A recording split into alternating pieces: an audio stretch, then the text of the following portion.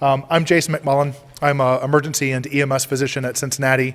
Work at University of Cincinnati for our air medical system, Air Care, which staffs nurse doc as opposed to nurse paramedic or nurse. I'm part of the medical direction team for City of Cincinnati Fire Department and several others in the area.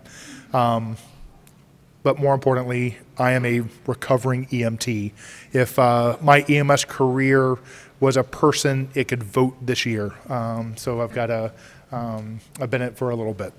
I'm going to talk today about advanced end-tidal CO2 assessment practices. Who here has end-tidal CO2 measuring capabilities built into their monitor? Right.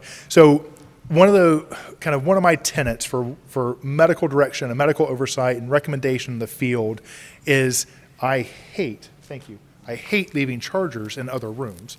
But more importantly, I hate having a tool that does one thing, right? So like when we were faced with ACLS updates not too long ago and having to choose, do you have lidocaine or amiodarone? Well, from a medical perspective, they're roughly equivalent as far as the ACLS drugs go. Amio I can only use for cardiac arrest. Lidocaine I can use in cardiac arrest, but I can also use it for a little bit of topical numbing for my IOs when to flush with lidocaine. So we're going to cover lidocaine. So I only got to stock one thing. With end-tidal CO2, most of you should be using it right now to make sure that your tube is in the right place. But since you paid more than a car for each of your life packs or Zols or whatever you use, I'm going to teach you how to use it in more applications. This is not exhaustive. Most of this is conjecture and opinion, not encumbered by fact. But we can talk about that too. My disclosure. You are always amazed what you find in people's pockets when they come and see me. That is my boss. They're on the right, and then my real boss, the charge nurse, there in the middle. So, however, with this, I do have some conflicts. Back when Iridian existed, they're the makers of one of the capnography technologies. I got to go speak for them on occasion. All stuff that I designed the talks and everything. They just paid my way. They then were bought by Covidian, and they were just bought by someone else, so that's not an active relationship. And then I'm most proud of, I won one cherry Coke off of a trauma surgeon on a bet about capnography. So that's how I've benefited from this. So we're going to talk about the basics and what really is end-tidal CO2. Because if you ask folks, hey, do you know end-tidal? You're like, oh yeah, I got that. And then you start talking and you realize that, well, maybe not. So we're going to base it in the foundation of the way that I teach my medics. So then we have a firm platform to go forward. And then we're going to talk about it in several different disease processes. Hopefully we'll get through all of them, but at least by understanding the basics, you'll learn how to apply it to all of them. And it's going to include cardiac arrest, trauma and TBI, sepsis, dyspnea, a little bit of DKA thrown in there too, I think. We got to break this down absolute Barney style, right, to make sure that we're using the same language, because some people get a little bit confused. Capnometry is the measure of exhaled carbon dioxide, simply the measure. It can be a qualitative measure, which is your easy cap, right, that purple bad, good as gold type thing. That's an instant, pH changing, colorimetric, endotracheal intubation confirmation placement device. Still has a great use. I still advocate for using them after every intubation because you get results with that in one breath as opposed to need to wait for a couple other breaths. Then you can have quantitative capnometry, which is this here, right? So which is this here, which gives you a number. And there's even semi-quantitative. One of the ones that we used on the aircraft basically told me that it was between 30 and 50. That's pretty useless, but it gave me a little bit of quantitative aspect instead of being able to see my end-tidal CO2 is 34. Now that's different from capnography, graph. It's a drawing, right? So this is end-tidal CO2 on the y-axis against time here. Gives you a nice waveform, just like an EKG and everything else that we are used to looking at. So capnometry still has a role. Capnography has pictures to it, and both have a use for what we're going to talk about. Now, end-tidal CO2 measures the concentration of carbon dioxide in exhaled breath at the end of exhalation. fundamental, right? But it's there's a lot that goes into it. Because in order to get that measurement, you have to have cellular metabolism, right? Your body has to be alive. You have to have perfusion to get from the tip of my finger to my lungs, and then I have to be able to ventilate to get it from my lungs out into the monitor, whichever one that you use. So knowing that you have to have metabolism, perfusion, and ventilation to get that number or that graph, you can now interpret that number or graph along these three variables. If you remember nothing else from this talk, this is one of two things: that alterations in ventilation, perfusion, and cellular metabolism will affect end-tidal CO2. Meaning if you have normal end-tidal CO2, you probably have normal ventilation, perfusion, and metabolism. You have abnormal of one of those, you will probably have an abnormal CO2. So when you're confronted with an unknown patient, an unknown situation, and you get a number that is abnormal, now you can start to think about why. So let's break these down into those 3 points. And we're going to start with metabolism. Any science geeks out here? I see some vigorous nods in the back. Okay. This C6H12O6 plus 6 oxygen molecules gives you carbon dioxide and water. That is life. Sugar plus oxygen spins off energy, carbon dioxide, and water. This is how you breathe in, breathe out, the circle of life, all is good. And this is the Henderson-Hasselbalch equation. This is important in ways that you'll see in just a minute, because this is how CO2 is related to pH. We're going to get to this, okay? I promise. This is probably the most nerdy slide on here. The rest is kind of crude and humorous. However, this is the meaning of life, which means that you have to be alive to make end-tidal CO2. Perfusion, right?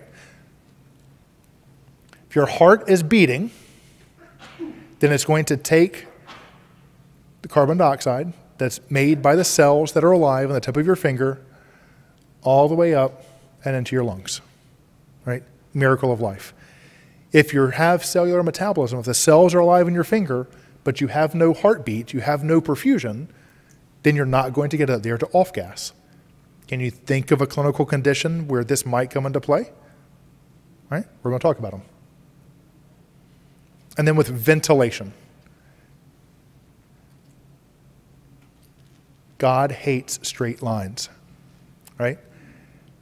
If your EKG tracing looks like this, that's bad, right? What do you call it? Come on, you got to speak up so you can be heard on tape. Asystole, right? Asystole is bad. No one in here wants it. If your capnogram looks like this after you intubate someone and they are not yet in asystole, they will be, all right? So at the most basic, you have to have this, right? We're going to talk about it a little bit more. And then you also need to monitor it, not just that one-time check, but over time, because this is an endotracheal tube that's in the right place, no longer in the right place. If you do nothing else, this is absolutely mandatory. A little side note of conversations we had with the Fire Chief Association locally when we wanted to finally mandate endotracheal tube or supraglottic airway placement, whatever advanced airway placement, must have end-tidal CO2 attached. And there were some agencies that still had not upgraded and did not have capnography. Like, well, you can't force us to do that. We can't afford it. It's not in next year's budget. I said, well, I can help you in both ways. We are going to do that, and then I'll save you money in your budget, because why don't you just give me all the laryngoscopes and all the endotracheal tubes that you don't have to stock anymore. It's that important. In my opinion, if you put a tube in someone's mouth of any kind and you don't put capnography on the other end, no one will defend what happens to that patient. If something goes sideways, no one will defend you anymore. That's how important capnography is. That's why your chief should buy it. Now we're going to talk about how to use it. Here's the second most important thing, right? If you have perfusion, ventilation, and metabolism in place, then you're going to have your end-tidal CO2. And if all of those are normal, you can use end-tidal CO2 as a corollary for what's active in the body, which is the amount of carbon dioxide in the blood. This is what we measure. This is what is physiologically active. So we're taking a leap of faith that this represents this when it comes to things like that Henderson-Hasselbalch equation, all right? I'm going to say it again because it's that important. Alterations in ventilation, perfusion, and cellular metabolism affect your end-tidal CO2. That's what you got to remember. Now let's talk about it. Who here has done CPR? Right? Who here knows that the last time they did CPR, you ran that resuscitation to the absolute best of your ability? Couple, right? How many of you are lucky enough to have the pucks and the feedback devices and all this other kind of stuff that predicts everything? It's coming, right? I think that one of the makers is Zoll that now has the puck and the see-through CPR, but because of where you got to put the pads, you can't use it with the Lucas.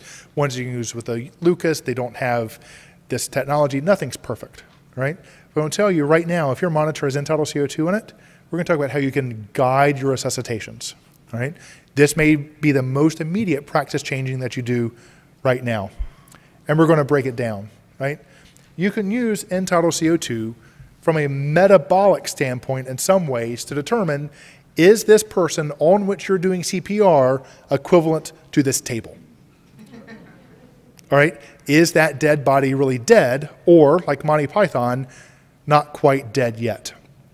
Now, there's early literature from CO2, with end-tidal CO2, that said if you are less than 10 on initial measurement or less than 20 after 20 minutes, dead body. Don't do it anymore. You know when that evidence came out? Yeah, old. Pre-2005 is what you really need to know. Back when we used to not really pay attention to compressions and not really do CPR and do all this other kind of stuff. So now that we're really doing CPR a lot, when's the last time that someone did not have less than 20 after 20 minutes? We're routinely calling people in the field with end-tidals in the mid-20s that are asystolic just because there's good compressions, right?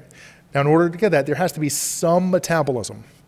So if you're faced with one where your end-tidal CO2 is declining or is low and stays low, does not start to improve once you start resuscitation, then probably there is a level at which resuscitative efforts are futile. You're going to see in just a little bit as we kind of progress through here on why end-tidal CO2 by itself should not be your only marker. Because I can tell you, I had a live patient talking to me whose end-tidal CO2 was less than 5 one of my last clinical shifts. All right? It's not voodoo, it happens. However, if you have low end-tidal CO2, recognize that it affects cerebral body metabolism, cellular metabolism. So no metabolism, no end-tidal CO2, dead body equals table. Okay? How else might we affect cellular metabolism in the setting of cardiac arrest? It's my favorite ACLS drug. Bicarb, right? The big yellow ugly box. In my opinion, other than electricity and CPR, of course, this is the best cardiac arrest drug out there, right? I stand in the very, very small minority. Recognize, though, that if you are using bicarb, because this is H2CO3, and you look back at that Henderson-Hasselbalch equation, that this is converted to CO2 in the bloodstream, right? It is. So if if we're doing CPR on this table, and I push bicarb into it, what is going to happen to my end-tidal CO2 level? It's going to go up. Now, the one thing that comes with it, when it goes up from bicarb administration, it will stay up briefly, a minute or two, maybe 3, but then slowly trend back down. Most of the time, it's a very quick push, mainly because, in essence, you're giving a really small quantity of sodium, a very small quantity of bicarb into it. So you're going to off-gas it or distribute it pretty quickly, right? Small transient bump. Side question. In your system right now, running a cardiac arrest, do you have someone who is a code leader that does not touch the patient, does not perform any task other than standing there and being the conductor? Only in a perfect world, though. You never had that many people on teams. Here, I can't hear it quite back. You never had that many people on team for two leaders. You know, some person on with just two people, a driver and the back. Right. Nope, I understand. So heard perfect world. None of us are in perfect worlds. There are some situations, and this is all a dynamic type of thing, like any rescue situation or any call. One of the hardest things to kind of get over is when you have 6 people on the scene. So you've got the 2 on the ambulance and the 4 on the fire truck, and you've got 6. Arguably, you could have someone who is out. I haven't been in that many other trauma bays, but I can tell you in mine, where I work, you can tell who the most experienced person is, the attending physician, either from emergency medicine and or trauma, and that we stand at the foot of the bed, away from the action, just watching the action happen. Even though each of us independently would probably be the best person to do X, Y, or Z task, so you can watch. One of the things that's important is that you have that one person who knows that person A pushed bicarb, so that when person B sees a spike in end-tidal CO2, they don't misinterpret it. That's one reason I bring it up. Perfusion is the other big key. Let's face it. Cardiac arrest resuscitation is all about the compressions, and compressions are all being done to try to perfuse the heart and brain, right? That's the purpose of it. If you look through here, does anyone use, this is from Physio's CodeStat products. See some use it, all right? From here, the colors bled out a little bit. This is, each one of these is a minute, each small block is 10 seconds, each little line going down is a compression. This is from my system last month when I was putting this together. And you can see on, here's a 10-second pause, 3-second pause, 8-second pause. You see all the compressions, bop, bop, bop, bop, bop, bop, bop. Overall, this is a pretty good tight density compressions. Each compression starts to move the blood forward, which gives you perfusion, right? Now, the life packs do not have the little hockey puck that some of the others do that tell you too fast, too slow, too hard, too light, incomplete recoil, doing a good job, right? They don't have that feedback. That's okay. You don't have to go out and spend on upgrading your monitors or buying a separate item.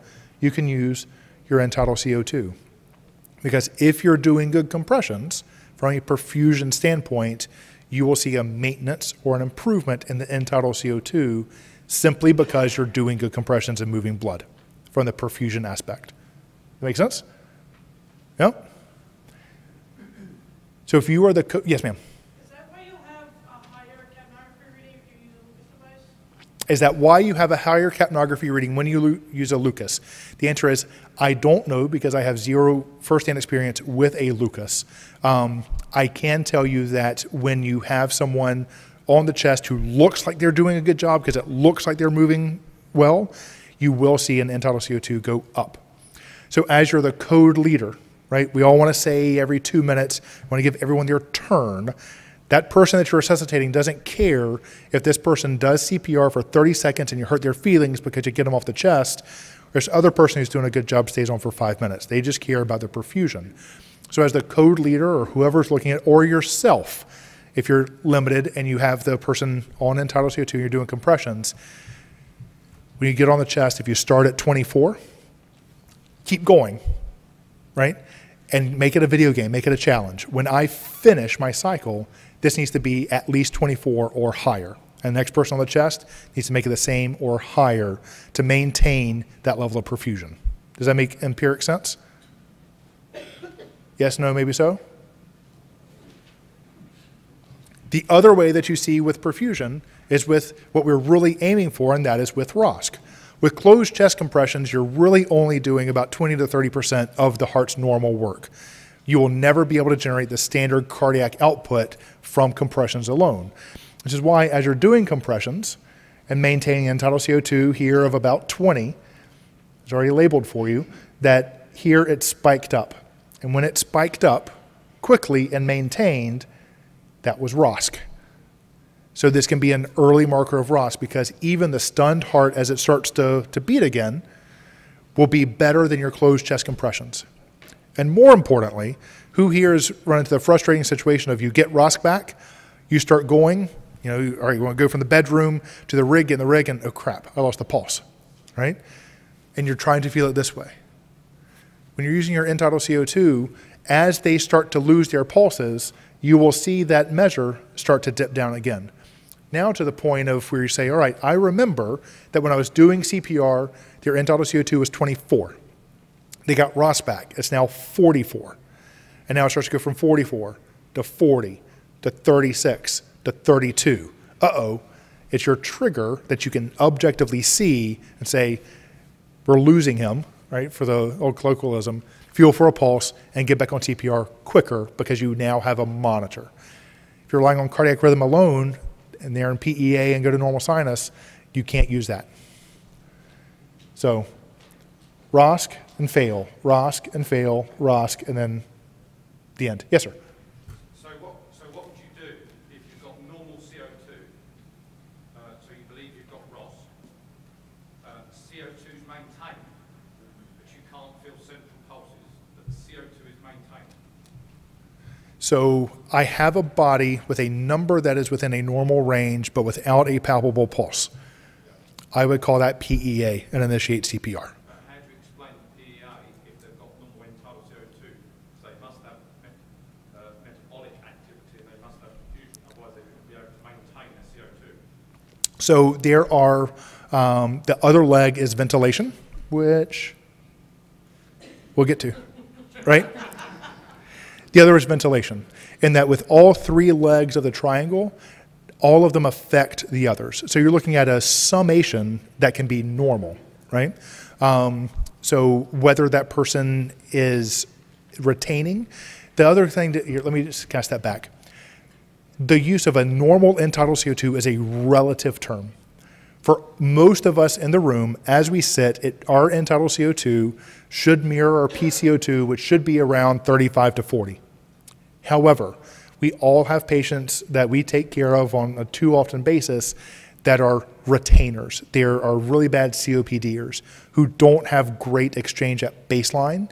And when they die, they're, even in their normal, healthy state, their end-tidal CO2 could be 60, 70, right? Because their PCO2 in their blood is 80 or 90, and they're talking and walking.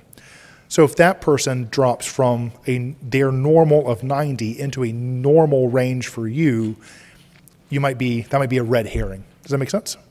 Sure, but if you've got CO2, you must have flow. Yep. Bizarre explanation. Where if you feel a pulse, a central pulse, that does not imply flow, that implies pressure. So if you've got CO2 maintained within roughly normal limits, 40 to 45 millimeters of mercury, you must have circulation. Because there's no other explanation for it, is there? See what I mean? So if you're squeezing a bag, you Right. have your tubes in, you've got good waveform, but you can't feel a central pulse, and the CO2 is normal, you must have some flow. You probably have some flow, but I would argue from a Barney style, I'm from South Carolina, this has to be simple kind of thing, that if you're not feeling, if you don't have a pulse here, then you're not having perfusion here, which is why I would do CPR on that person, because the other, again, is simple. If you have someone who actually has perfusion, right, and you can't feel a pulse, and you do CPR on them when they might not need it, do you hurt them? Not really. Maybe you crack some ribs, but not really. If you have someone who has no perfusion and really needs CPR, and you stand back for 10 minutes and debate it, will you hurt them? Yeah. So that's why I will reflect back and do CPR in that kind of case until I can explain everything else, because the evidence behind here, I cite what I know. There have been no citations through here yet. So we'll talk about ventilation a little bit. Who here has esophageally intubated the patient? Yep. If you haven't done it, it just means you haven't intubated enough people yet. There is no sin in goosing a tube. The only sin is in not recognizing it. You should not kill anyone, right? You should not. It's a lot of paperwork for all parties involved. There's no great sin, there's no sin greater than not recognizing a tube. This is the utmost time where you have to use your end-tidal CO2, right? This is something that you never want to read on an autopsy report from a pre-hospital arrest or pre-hospital resuscitation. Endotracheal tube located in the esophagus. And I've had to do that and had to have that discussion with my medics.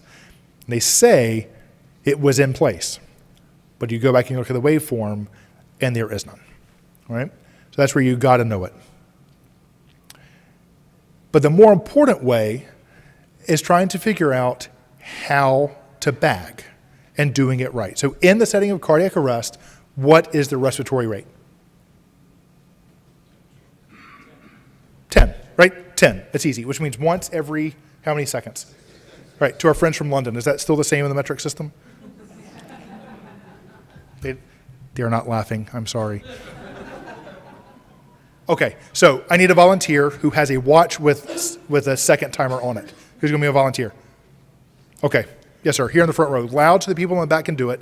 I want you to clap, and 6 seconds after that, clap again. Wait another 6 seconds and clap again, right?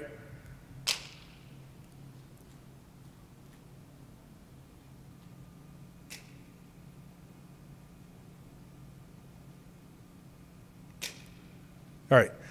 Anyone get a little bit uncomfortable, even though we're all sitting here nice and safe with the bag him, right? It is slow.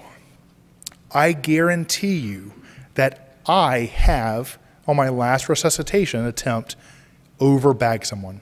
I have hyperventilated them. When I stand back and, from the edge and help guide a cardiac arrest resuscitation, my most common repeated feedback is, slow down. Slow down. Because hyperventilation has serious consequences. And one of the ways that capnometer can do is to help make sure that you're doing it correctly and at the right pace. So we use LifePak 15s. I'm not advocating for them versus anyone else. This is just what I use and what I'm familiar with. On here, everyone should be looking at the monitor. Of course, the rhythm is important to know if they need defibrillation or not. This number, which is your capnometry, this is your end-tidal CO2, and this patient is a normal 35, this is important for your perfusion status and kind of an ancillary marker of how adequate are my compressions, and is an easy sign of ROSC or loss of ROSC. So if I'm up there and I start at 35 and 15 seconds in, I'm down to 30, I know that I am not doing a good job on compressions and I need to fix it. The other is the person who's managing my airway, who has the bag, I have them look at this number, that 15, because that is a respiratory rate, a true respiratory rate. And that each one of these boxes is an exhalation, and there better be 15 of those a minute. If you're bagging fast, these do not lie.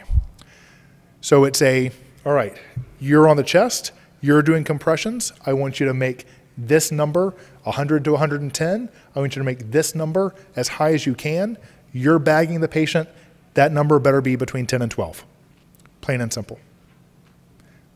Because you recognize that you may be doing stellar compressions, but if she's over bagging, what is this number going to do?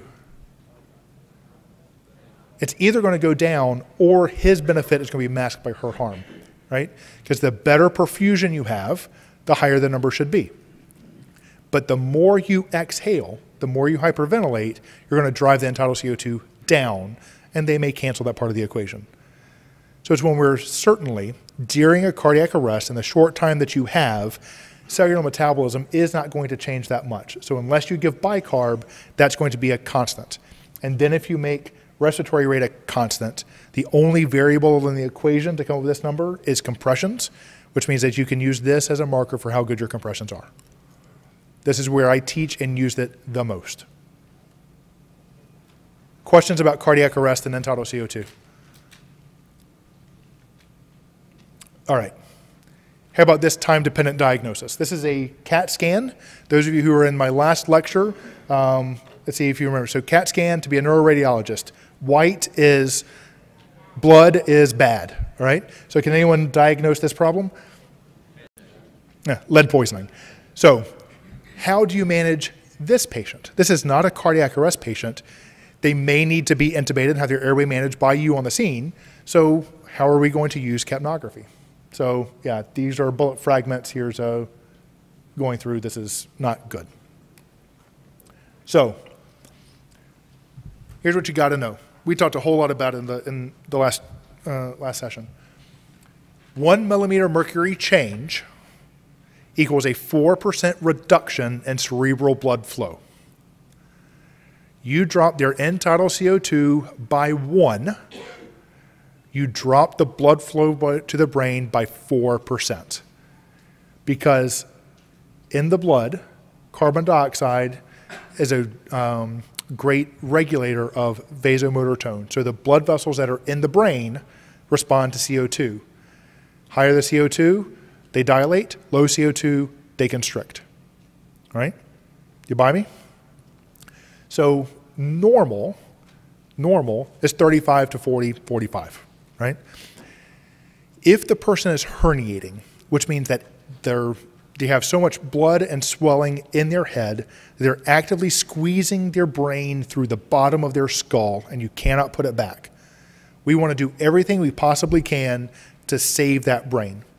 And to do that, because we cannot make the skull bigger, we try to shrink the volume that's occupied by the blood vessels in the brain.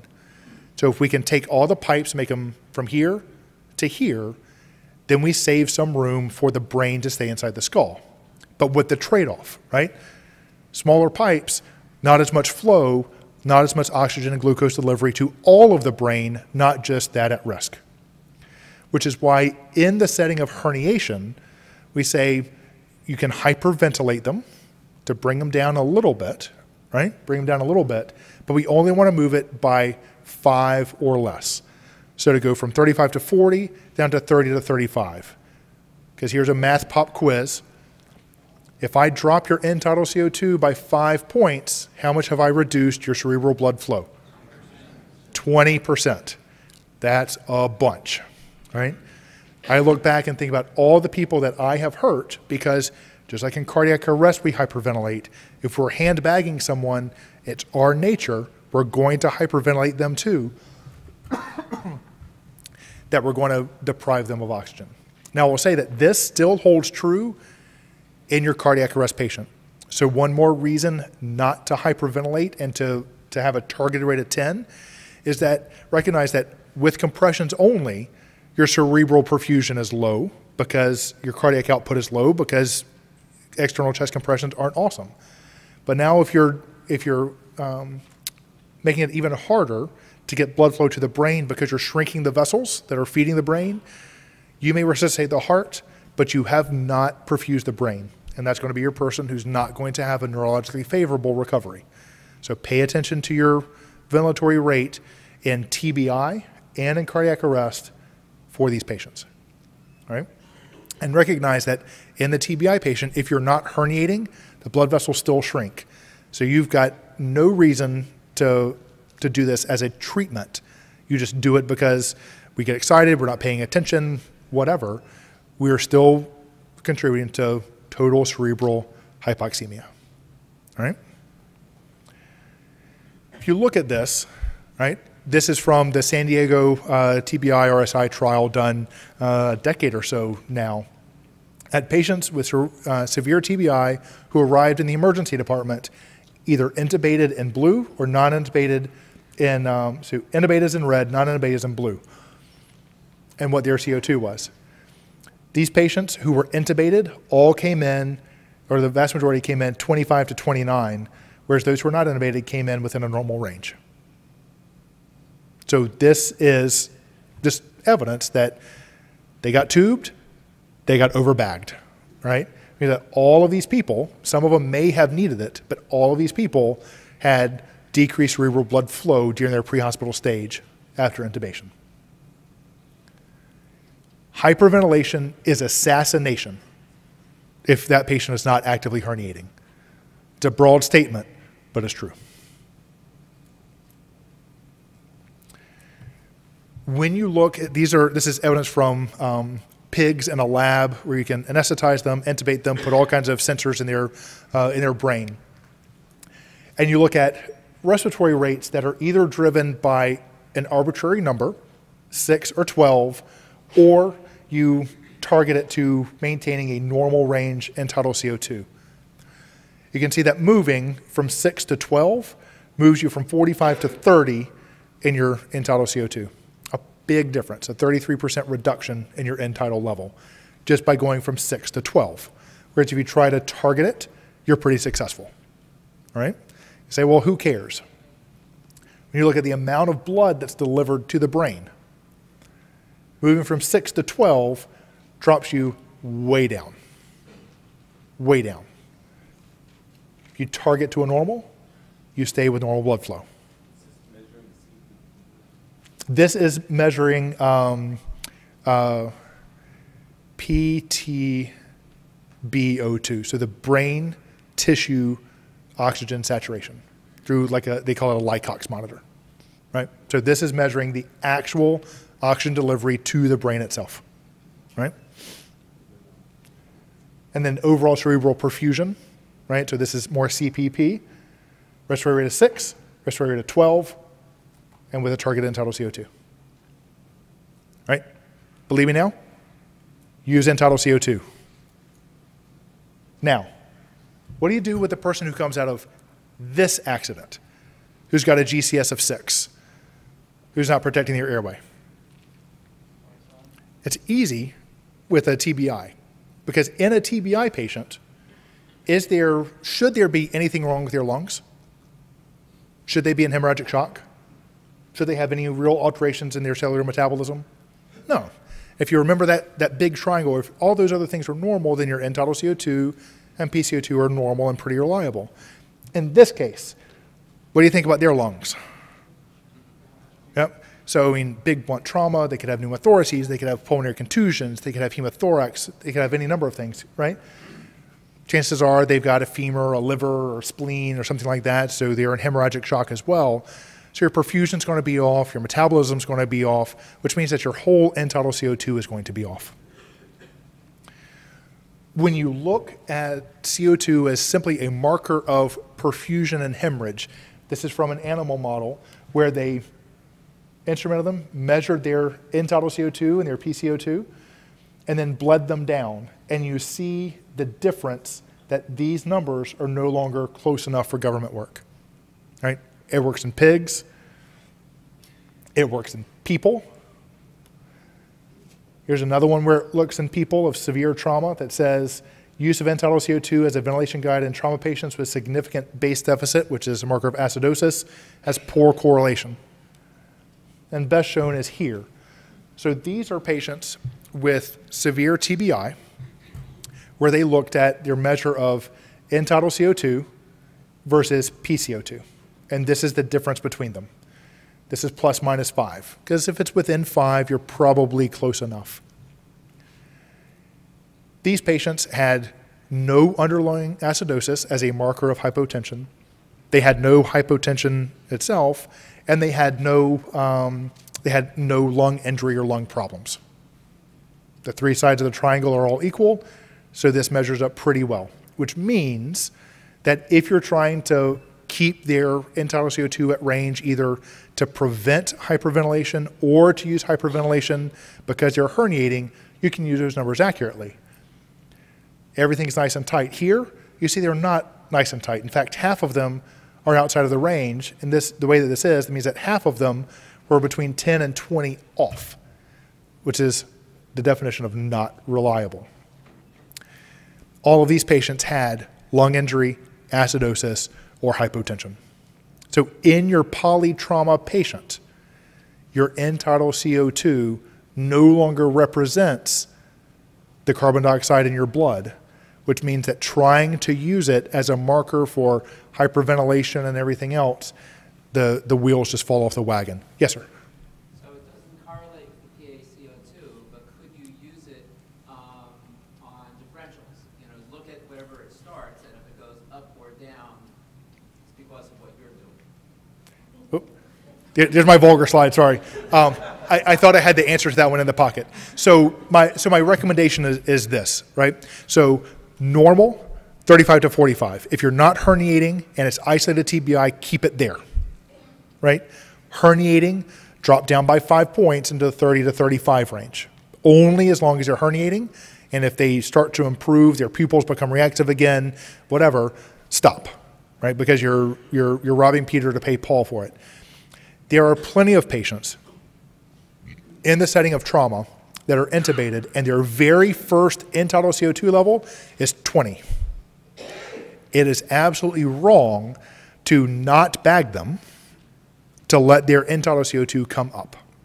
Because in that setting, that end-tidal CO2 has very little bearing of what the actual blood value is. So in that case, my advice is to keep it the same. So if they start at 20, set your bagging rate to keep it at 20. Or even better, if you're RSIing the patient and they're breathing on their own beforehand, start with how they are doing. So if they're breathing 30 times a minute, then maybe they need that to maintain. So follow the patient first. Try to keep your number stable second, because then at least you make it a fixed variable instead of just hyperventilating, because we know that hyperventilation is going to be wrong. And if you're forced to hyperventilate because you're herniating in front of you, aim for a delta of 3 to 5. There is zero science behind that. That is my advice and my opinion from how I understand it. And if anyone has any better ideas, please share with the group. Now, let's talk about DKA, right? Now, patient comes into my emergency department with critically high blood sugar. And there's a hunt on for diabetic ketoacidosis, because uncomplicated hyperglycemia means we'll get it down to a reasonable range. We'll encourage you to take your medication. We'll help you with follow-up, and out the door you go. DKA, I book you an ICU bed, right? I mean, big difference on where you go. So you come in, well, is there elevated blood sugar? I got to draw blood to see if they've got decreased bicarb level on their metabolic profile, their electrolyte panel. I get a blood gas on them, see if they're acidotic, see if they got ketones in their urine, and then ketones in their blood. Multi-step process. This takes, assuming that they're able to pee right away, this takes me about an hour-ish from the time the blood leaves the body until I get the results, which means an hour and a half-ish after the person hits the bed do I see these numbers, all right? Hour and a half taken up of time. You can do it faster. You get an elevated blood sugar on finger stick, and they got a decreased end-tidal CO2, the threshold is somewhere around 24 or less, there is high probability that patient has DKA and not just uncomplicated hyperglycemia. Now let's think about why. There's hints right here. So, what does the A stand for in DKA? Acidosis, right? Acidosis, that Henderson-Hasselbalch equation, right? If you think about that, acidosis equals decreased CO2. As the pH changes, so does the CO2, all right? If you've got less CO2 out here because of altered cellular metabolism, you're going to have less CO2 in your lungs. The second fact of that is that most of your sicker patients with really bad DKA, they have fast respirations. What's the eponym for that? Q-small, is that right? That's the deep, hard, fast? Yeah. So deep, hard, fast. Now if we all, and if you want to go for fun, go hook yourself up to capnography and you'll watch your numbers go down, right? So I would argue that in the back of the squad, or even in that person's kitchen, you get an elevated blood sugar. 300 is all it's got to be, and end-tidal CO2 of less than 24. That person's in DKA. Now someone say, Jason, so what? Oh, I'm glad you asked. This has got to be interactive, guys. So, because, I mean, with DKA, there's no treatment in the field, right? It's always got to go to the ICU. Well, there is treatment. And there is safety with this, and there is advanced assessment of your patient with this. If you can identify that potentially critically ill patient earlier, start their treatment earlier, then you're going to keep them from decompensating, because there is some threshold where a DKA patient just falls off the cliff. So if you're able to identify it 45 minutes before they get to the hospital, when you think about your scene time, your transport time, which is in reality 2.5 hours before I recognize it with the way that I have to do things, you can start their treatment way earlier. And the initial treatment for DKA is really big fluid boluses, like 2 liters in an adult, before you move to the next steps. So you come in the door, you've already identified them, you've already get their 2 liters in. Now I can see where they kind of re-equilibrate after we play at their volume status, and now I can get them on their way to the advanced levels of care even faster. The other more important one is this, right? More important one is this. The sick DKAer is sick, ultramental status, easy to identify. The mild DKA patient who's at risk of doing that in a few hours looks to be okay. Now, I work in a busy urban system where there's a huge supply-demand mismatch. And frequently or not, it may happen every now and then, and some of you probably know of someone who may have done this, of the, you don't really want to go to the hospital, do you? What do you think about, do you think maybe you should, or maybe you could just call your doctor in the morning so I can, go back to my station and sleep, because this is my 17th call today, right? I know that you don't do it, but you can probably imagine someone that you know has done that. Well, if you go out for an elevated blood sugar run at 3 o'clock in the morning, I can't blame you, and that person comes into my emergency department, I have those same inner feelings. But there's a difference between a blood sugar of 300 and a normal end-tidal CO2, and a blood sugar of 300 and an abnormal end-tidal CO2. And you might say, all right, it is 3 a.m., it is snowing, this is run number 17, you need to go to the hospital, right? You need to go to the hospital now. Here's my nudity. Let's talk about sepsis, right? Now that is obvious. Is anyone not going to transport that to the hospital? No, right? But with this one, what is this? It's a big abscess. It's probably MRSA, right? The colors wash out a little bit in this bright light. Big ring of erythema around a pus pocket, right? And you're like, you called an ambulance for that? Now, clearly, this person needs medical attention, but do they need it from me and my ambulance, and do I need to give you a ride right now? These inner thoughts happen, right? These inner thoughts happen. And again, the answer is maybe. How can you get more information? Because this person can come into my emergency department, be seen in my fast track area, and be home in less than an hour. Or this person could get admitted to my ICU. Big difference. So let's figure out how that's done.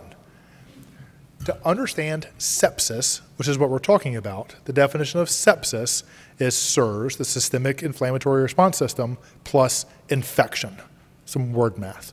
Well, you see that big spot on his back, so that's the infection. This is SIRS. SIRS is at least 2 of these.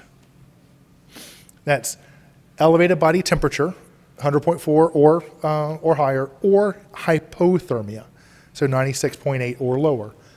Heart rate greater than 90, respiratory rate greater than 20, or CO2 less than 32. And then there's some white blood cell count measurements. How many people here can measure, do a CBC in the back of your ambulance? Nope, there's no point of care for that one, so can't have it. Otherwise, you can diagnose these, right? Because you got to have at least 2 of them. The reason why sepsis is the definition of this plus infection is that if I were really, really nervous, I could be tachycardic and a little bit tachypnic. If I ran a 5K, I would be tachycardic, I'd have an elevated body temperature, I'd have a respiratory rate that's up, and I would probably have a white blood cell count just from the stress of running when I'm fat and out of shape, right? Is there a relation of blood glucose in this? So the answer is not in the definition of sepsis. If you consider glucose by itself to be a stress marker, you can see that elevated glucose in any pathologic condition is associated with worsened outcomes. That is true in TBI, MI, stroke, sepsis. Right? So it's on the twofold, and especially in patients who are non-diabetic by history who have an elevated blood glucose in the setting of whatever physiologic stress. So this is SIRS. My units carry thermometers. Do other people's? Yeah, this became really important. People had to dust them off with this whole, have you been out of the country in the last 30 days kind of question. People got really interested in taking temperatures again. So you can diagnose this in the field, right? Sorry about that, duplicate slide. Severe sepsis is blood pressure less than 90 or a lactic acidosis. So who here has a point-of-care lactate meter? I see one, right? They exist. They have been commercially available, and last I heard that they were going to be no longer available. So I'm seeing a nod in the back. Yeah, they just went a big market. However, do you have a point-of-care acidosis measurer? Yeah, in your end-tidal CO2. So in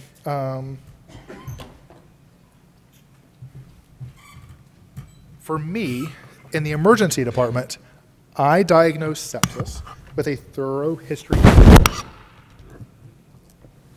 The thorough history and physical. I go looking for the infection with a chest x-ray and a urinalysis. I do all the blood work. I do all the blood work that's needed. So, got to check that renal panel again, look at that bicarb. I got to look for the acidosis with a blood gas. I get a lab lactate and all kinds of other stuff that takes me hours to get. Or you can diagnose it with history, vital signs, and end-tidal CO2. Because their end-tidal CO2 is going to be low for two reasons. One, the metabolism, that acidosis part of lactic acidosis. And the second, from a perfusion or shock state. We've got two reasons to have an abnormally low end-tidal CO2. That threshold has not been well established. Some friends in Orlando, working with Orlando's EMS agencies, are building a huge database of how to interpret this. The number, again, is going to be somewhere probably around 25. And this is in a non-intubated patient, just like your DKA patient. So non-intubated patients with abnormally low CO2s, you have to look for why. And we'll close out with this guy, right? Who here is 100% confident in your ability to accurately diagnose the cause of the patient's dyspnea in the adult? Yeah, me neither, right? Me neither. This device right here, so BiPAP, CPAP, has probably saved so many lives and, more importantly, prevented us from doing harm than anything else that has come across in the last decade. The reason why is this. If I think they have CHF, but they really have pneumonia, and I give them Lasix, have I helped or have I hurt? Hurt, right? If I think this is COPD with wheezes, but it's really raws from CHF, and I give them a lot of albuterol on the way to the hospital, have I helped them or have I hurt them? You see a little bit of a question mark? Hurt, right? So think of, and I'll explain, CHF, congestive heart failure, right? The heart is failing. Think acute MI with every CHF exacerbation, because there's a reason why the heart is failing, and dying heart muscle is one of them. The biggest determinant, or I guess infarction, is when the oxygen supply does not meet the oxygen demand. We're on the track so far? The biggest determinant of myocardial oxygen demand is tachycardia. And what's the side effect of albuterol? Tachycardia, all right? Tachycardia. So now you can actually look at your CAPNO graph. This is normal. So this is your inhalation phase, A to B. This is your start of exhalation. Get a rapid climb, because this is simply the concentration of end-tidal CO2 being measured across time. You get to this point, you kind of reach a near plateau, and then slow rise to the ultimate part, and then drop off. All right? Here, you see it kind of cove off. This is not the best picture. I'll show you another one. But you can look at the actual morphology of the wave more so than the number to get some clues of what's happening inside. Because let's think about bronchospasm. What happens? What makes you wheeze? Okay, so I'm hearing constriction of the airways. Which airways? Your bronchioles, right? Now, in asthma and COPD, do all of them constrict the same amount? No, it's patchy, right? You're gonna have some areas that are worse off than others. And is it easier to blow through big or little tubes? Big. So what you have is as this person starts to exhale, they empty their bigger and more clear airways first, and then instead of getting them almost all out of at the end, right, it starts to kind of come over to a slow out. So here's your out and here's your wheeze, until finally all of those other bronchioles and empty out, the alveoli empty out, and you reach your total end-tidal CO2. I guess there's a better demonstration here in just a minute, but just understand that comes from it. What is wrong with your airways in CHF?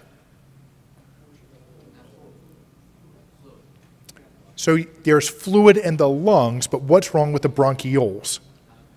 Nothing. Nothing.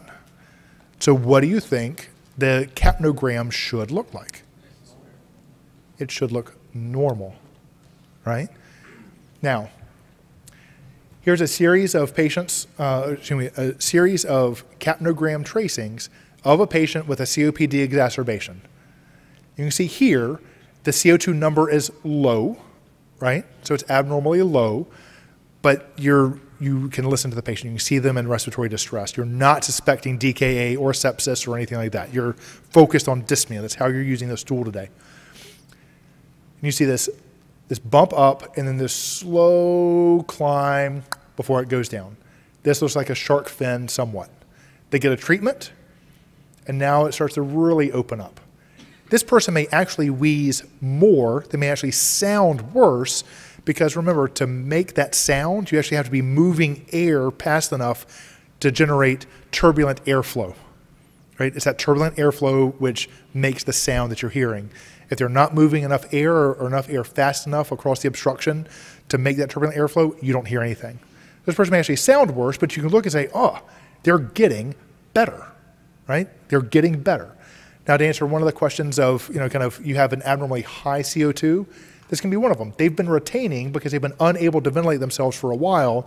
Now they open up, they've got enough pent up CO2 in their bloodstream that has not been able to off-gas yet, that is now off-gassing. And then after several treatments, they start to become normal again. Kind of cool, huh? This is a CHF patient. Now, CHF is one of those tricky things where, again, you're going to want to look at the shape and not the number. There have been several papers that have been unsuccessful in conveying the message of trying to help provide some decision support based on the capnometer, so the number instead of the waveform. The number can be unpredictable because a patient with really bad CHF who has an ejection fraction of 10, by definition they have poor perfusion, they're probably going to have lower end-tidal CO2s as compared to the person who has normal function, which may have higher end-tidal CO2s. So I advocate for looking at the shape of the waveform. Recognize that this is what CHF is, right? So if you can imagine, this is your capillary membrane, right? Or here's your capillary, here's your alveolus, and in normal people, these meet up. There's almost no space between your alveolus, your alveolar and capillary membranes, so that oxygen and carbon dioxide can freely go back and forth. In the setting of CHF, the pressure, the hydrostatic pressure inside the blood vessels forces fluid out and into the interstitial space between the alveolus and the capillary. This is where the problem is is in this distance getting big, and then as the fluid builds up, it can collapse the alveolus from outside compression, and the rolls that you hear are them popping open and closed again, open and closed again. But once you get further upstream, there's nothing wrong with the bronchioles, so there is no wheezing. But with the $10 stethoscopes that most of us use, or in the back of a loud moving ambulance with road noise, I can't fault you for having difficulty in discriminating amongst the abnormal lung sounds, and especially in the patient who has diagnoses of CHF and COPD, right? So you can use your waveform as an objective marker to help. So with that, I'll end and leave plenty of room for questions.